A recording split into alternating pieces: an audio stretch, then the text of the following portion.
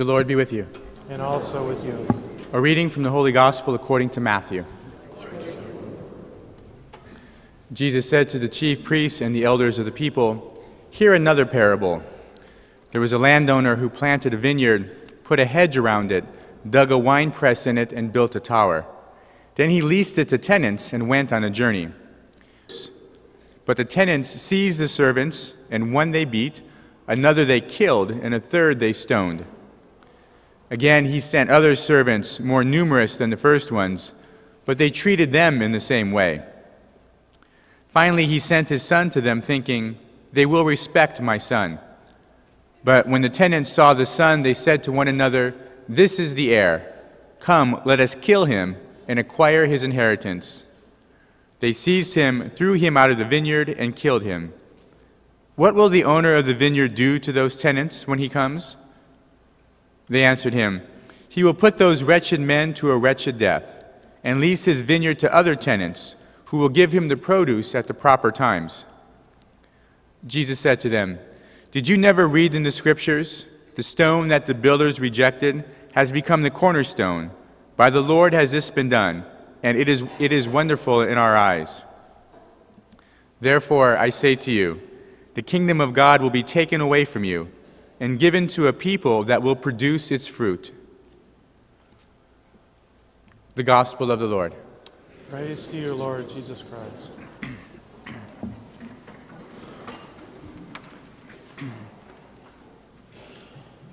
Jesus proposes in the Gospel the parable of a landowner who plants a vineyard and who leases it out and goes away.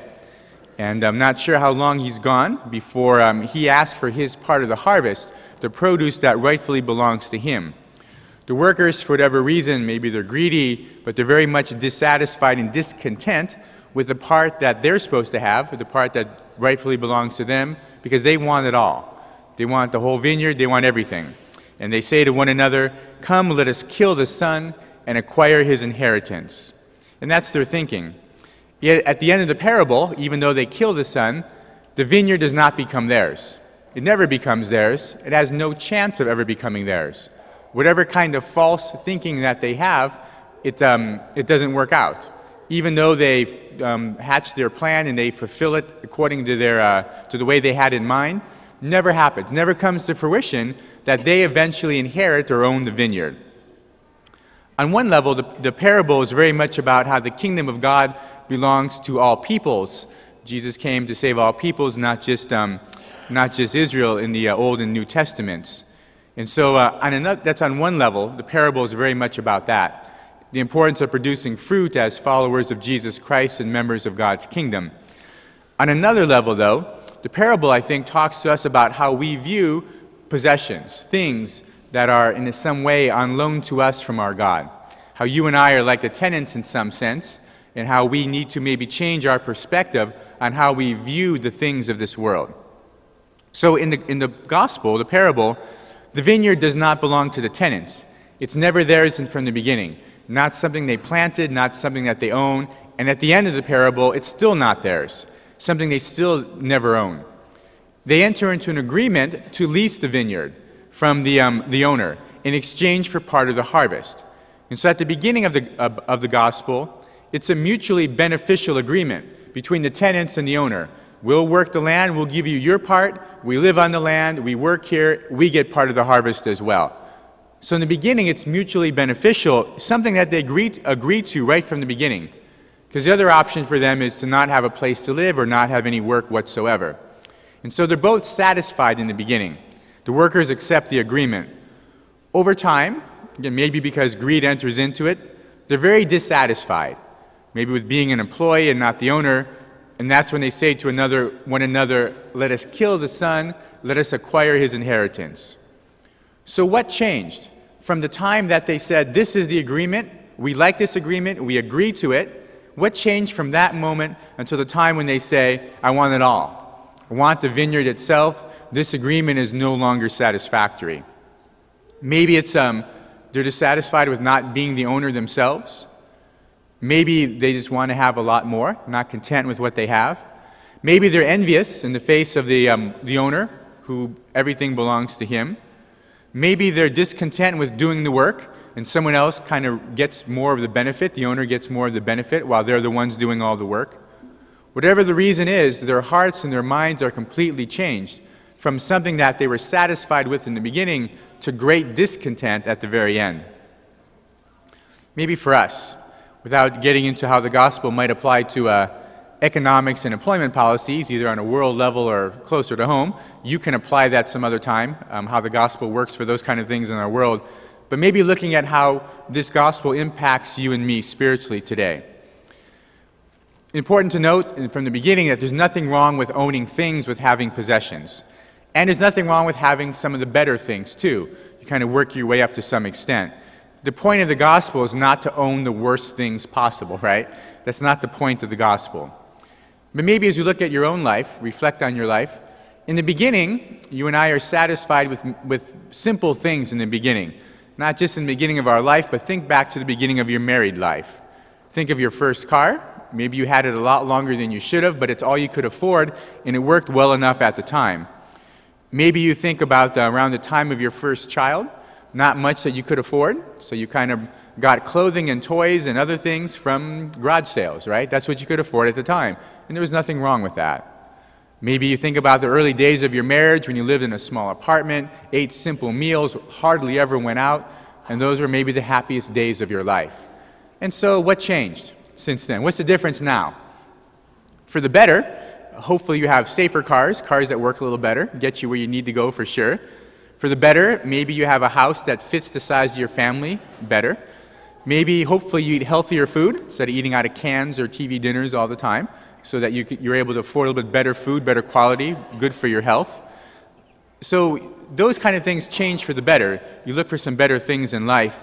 But what changed for the worse? Look at what you have in your life. Are you the slave of all the things that you own, where it's all about working in order to pay those bills, to pay off the debt that you owe on so many different things? What worked if you're not content? What changed if you're not content now with what you have? What's the difference? Because you were content and satisfied in the beginning. What's the difference now? Why is there dissatisfaction or discontent in your life? Because at a time, in the beginning, it was fine. These things were okay. What's changed for you? There's a point, I think, where people acquire a lot of things, and maybe it's a matter of looking around at those around them and listening to whatever ads are out there too. But sometimes there's a certain amount of convincing that takes place that I want a lot more. I'm not happy with what I have. I want what they have. I want what's out there. I want something that's different. I'm not content anymore with what I have. Where do you get to the point, though, where you say, enough? I don't need anything more. I have enough. The things I have are just fine. I don't need the best. I don't need the newest. And in fact, I only don't need the best. I don't even need better than what I have. What I have is just fine. I don't even need the medium range things. What I have is just fine. How do you get to that point in your life? And maybe looking at the gospel from that kind of spiritual perspective, changing our attitude and our outlook and how we view the things of this world. Maybe 3 ideas or 3 things to look at in the weeks ahead. The first maybe is maybe when you're thinking about making some purchases in life, not simple things, but some of the bigger things in life. As you step back from your life, if you could do that, and look at the 80 or 90 years that you're going to live for, you and I, we come into the world with nothing, we leave the world with nothing, exactly the same. So what does that say about the intervening 80 or 90 years? Well, to some extent, we work hard, but those things, some of them existed before we were alive, many of them exist after we die. A lot of those things are just on loan to us during the time. We hold them in trust. They're on loan to us from God. We hold them in trust to some extent for other people. Maybe they're things you're going to give to your family, you're going to will to your children. Maybe they're ways that you help other people as well. Or maybe they're things that you use for the benefit of strangers, things you're going to give away to people you don't even know. With the idea of looking at the whole perspective that the things that we have to some extent are on loan to us, we simply hold them in trust because they don't go with us at the end of time. Maybe a second idea, the idea of generosity with our possessions, especially in the face of hoarding many things. So if you look at the things in your house or the things that you possess, how many things do you really need to own? Do you really need more stuff? Do you have enough now? And maybe a simple idea could be that when you acquire something new, not the basic things in life, maybe when you buy one new thing, get rid of two things. When you buy a microwave, get rid of two other things in the house. The idea that some things are not being used anymore, and I don't need to hoard the possessions of this earth, but again, these are other things can be used for, maybe other people can use these things. And at least I change my perspective. Maybe no one can use those other things, fine. They can't be used by anybody, that's fine. But the perspective changes where I don't need to keep acquiring all kinds of things. Then maybe on a third way, and maybe the most important one, just looking at discontent and dissatisfaction in your own life.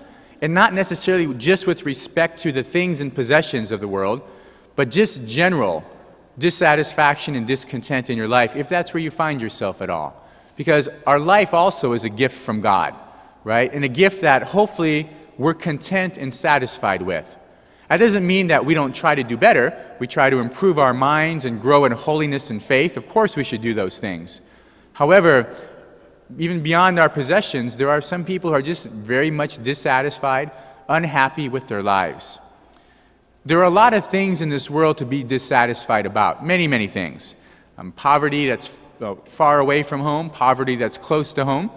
Could be a lack of jobs for those who honestly seek them, a lack of peace in our world, in our neighborhoods, maybe the level of education for our younger generations, whatever it might be. There are a lot of things to be dissatisfied with in life.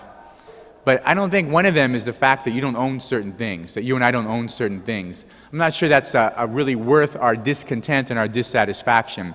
And then ultimately, going beyond possessions, there's a certain amount where we look at our own lives, we step back, we review our own lives, and maybe it's not all we wanted or maybe not even all God wanted for us, fine. But at some point, we're thankful and grateful to the Lord. Thank you, Lord, for the life I have, for the years that I've lived. I didn't have to have any years. I didn't have to make it to my first birthday or my fifth birthday, and here I am. I made it to many more birthdays than that. To be grateful to the Lord for what you do have. Can you get to an attitude and a perspective on your own life where you're somewhat satisfied, where you're content, where there's a general happiness and joy in your life? Not that there aren't bad days, but in general, you're happy and content with your life. In the end, the parable of the vineyard is very much the story of stewardship. It begins with the recognition that this vineyard isn't mine. These things in life aren't mine. My life, in extent, is not mine. It's all a gift from God. And the things I have in my life, including my life, they're on loan to me for a time. And I hold them in trust, the things of this world, for the benefit of other people first, and lastly, for my benefit. And I'm okay with that. I'm satisfied with the little bit that I have, the little bit that works in my life. I'm satisfied and content with my own life. Can you get to that attitude? Can you get to that perspective on the things that you have and on your life itself?